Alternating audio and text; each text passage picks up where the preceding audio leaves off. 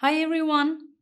In these sessions, we are going to talk about mostly asking interview questions about UI test automation. When we are answering this question, I answer some only with verbally, and some of them that I show you we already did existing our IntelliJ coding. And these interview questions are not new questions, that it is not like you never seen before. We already talk about these questions during the teaching time.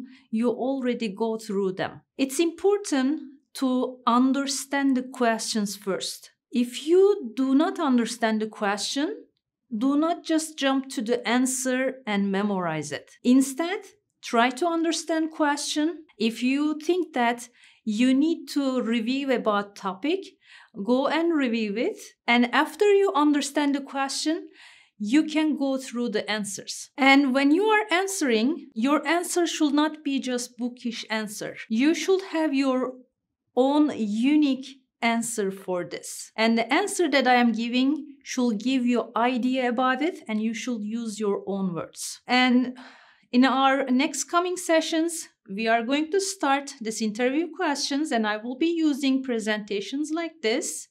And you can see the answers also written in these presentations. Please hit the like button if you find this video helpful, and consider to subscribe to our channel if you would like to stay connected. Also, please let me know in the comment section on which UI test automation interview question you want me to cover next. Thank you so much. See you all in next video.